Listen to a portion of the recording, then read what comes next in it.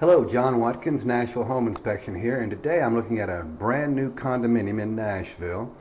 And when I pull the electrical panel off, I noticed if you look right here,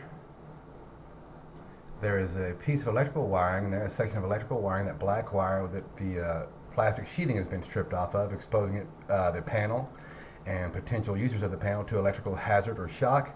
We're going to have them repair that. That's it for now. John Watkins, Nashville Home Inspection.